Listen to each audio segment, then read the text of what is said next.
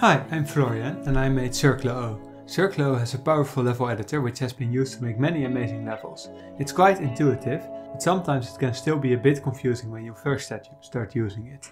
Therefore, I wanted to make a quick tutorial to explain the main functions of the editor. You can open the editor by clicking on the level editor button in the main menu. Then you will see this.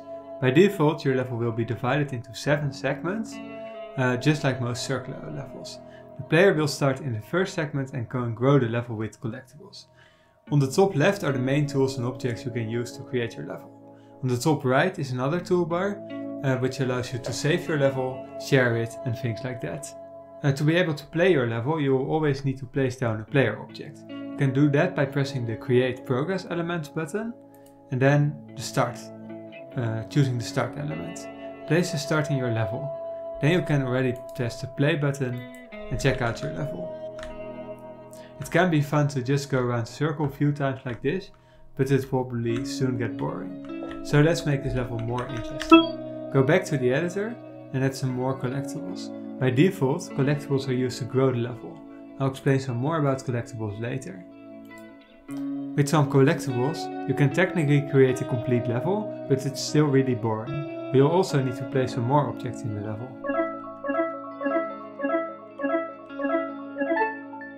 There's a good selection of solid objects you can place in your level. First up are the fixed circle and fixed rectangle. Simply click and drag to create these. After you created an object, you can always drag to move it around as well. Just click on an object to select it. You can then resize it with its handles. The rectangle can be rotated using its black handle as well.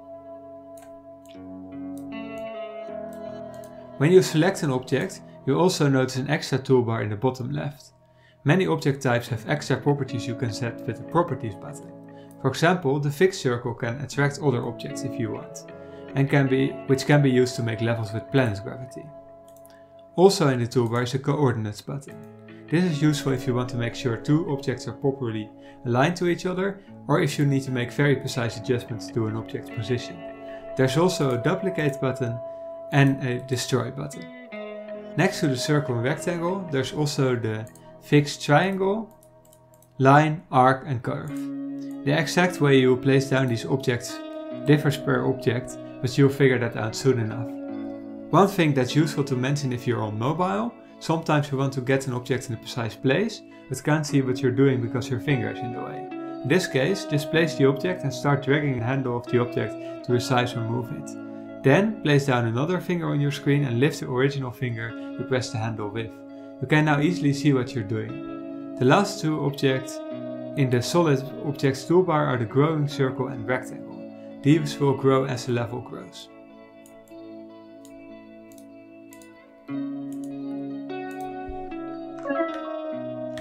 After the solid object, it's time for some movement. There are 3 moving objects you can place in your level: the circle, rectangle and triangle.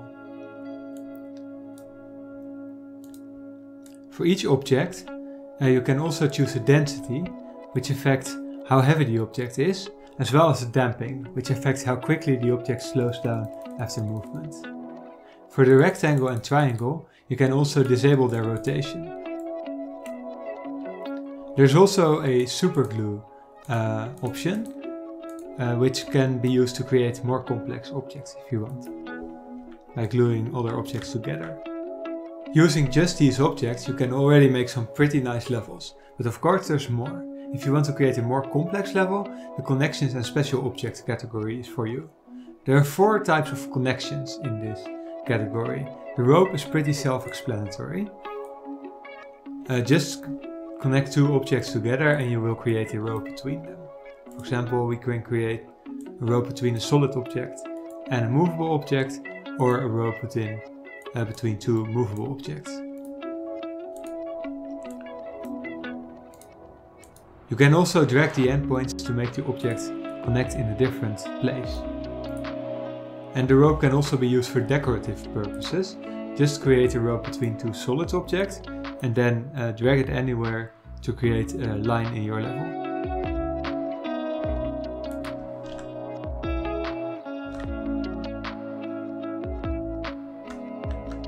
The pulley connection can be used to connect 2 objects with a pulley.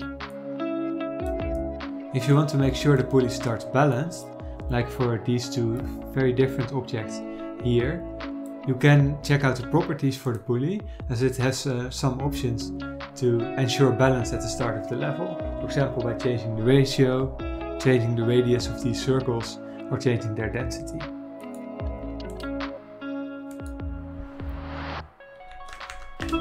You can also enable free positioning, which means that you can create a pulley that isn't vertical, for example.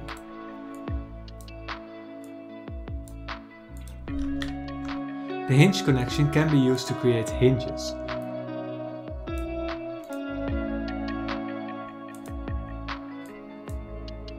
The object you start dragging for will determine the hinge position by default, but you can move it. Note that by default the hinge connection won't be visible in the level, and the objects you connect can't collide with each another.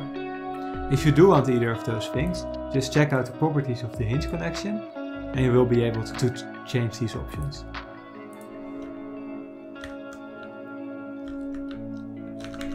The hinge connection is also useful to create wheels.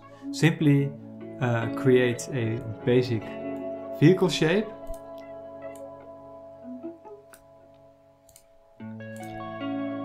You can also get the wheels to have a wheel image. And then start dragging hinges from the wheels to the body of the vehicle.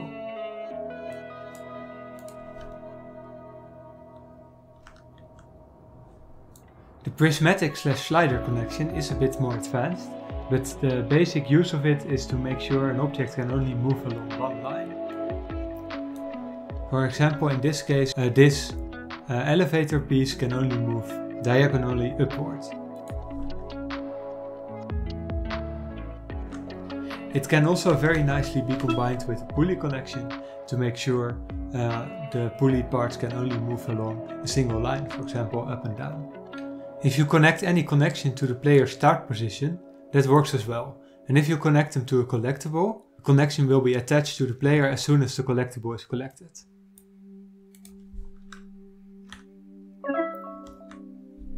Next in the connections and special objects, we have the rotatable rectangle and circle, which are pretty self-explanatory.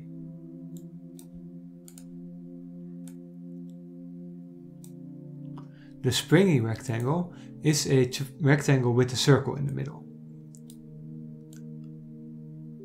The circle represents the point the rectangle rotates around, and the rectangle will always try to spring back to its original rotation. If you combine it with a heavy movable,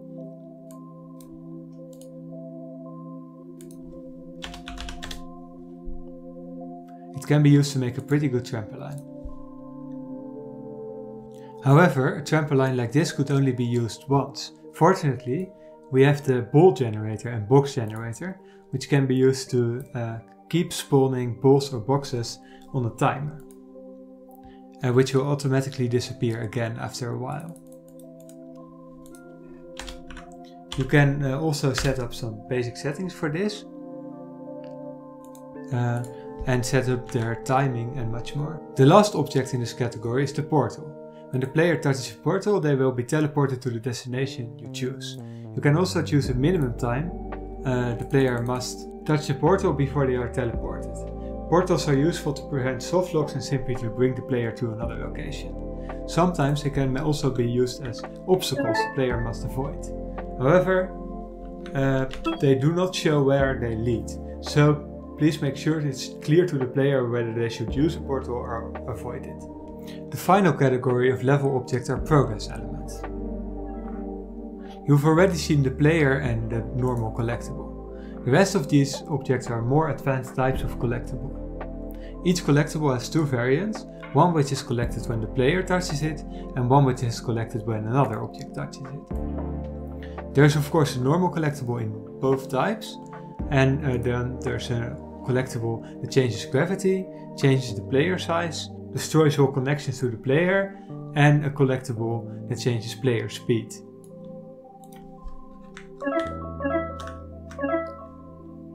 Finally, there's the special collectible. This collectible can affect other objects in your level. It can disable generators, break ropes, change which object the camera follows and more.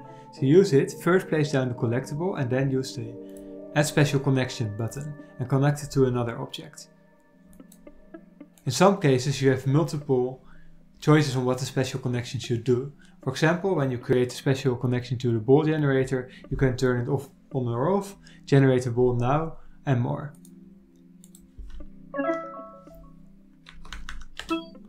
The special collectible can do a lot of things and may take some experimentation to fully figure out. I will put a full list of what it can do as of the current game version on screen now.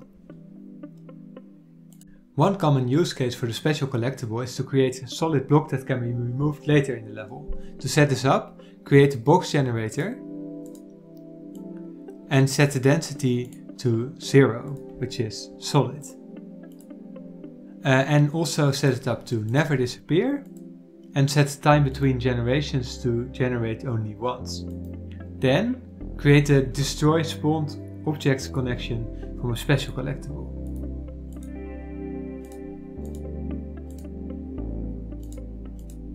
To create the object again, use the generate one if none exists rule.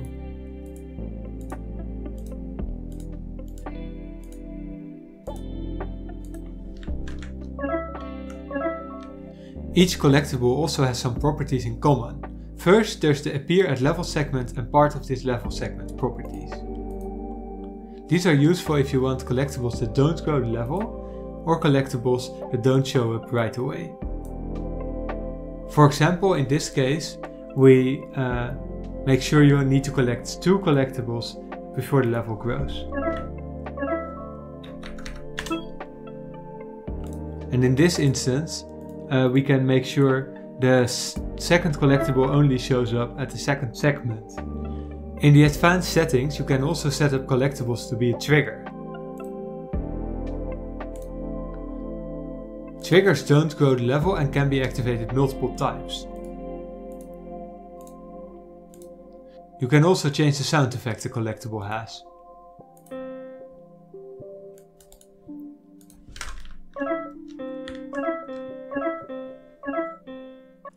One final tool that's useful to mention is the box select option. Using this tool you can easily select multiple objects in your level. After that you can easily move them together and even duplicate them. These were all the main tools you can use to create your level. Let's now quickly go over the right toolbar. There's an undo button, a button to create a new level, a button to load the level you've saved, and a button to save your level.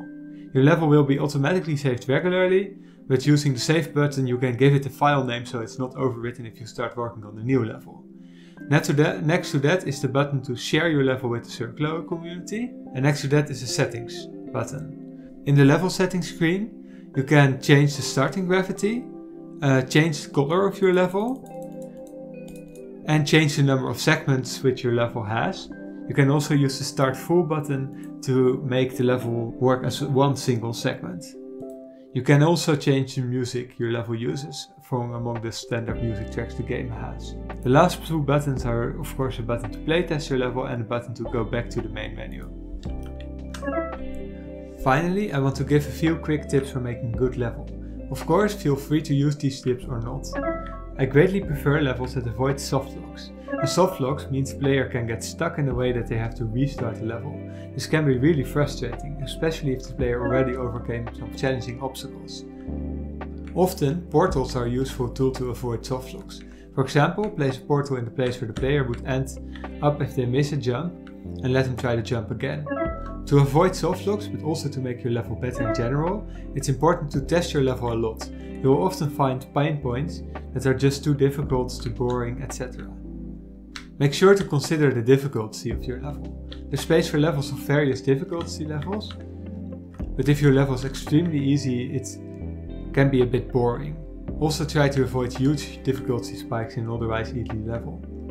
There's of course more functions to discover in the editor, but I hope this video has given you a good introduction to it. I hope you enjoy making levels with it, and I hope you have an amazing rest of your day.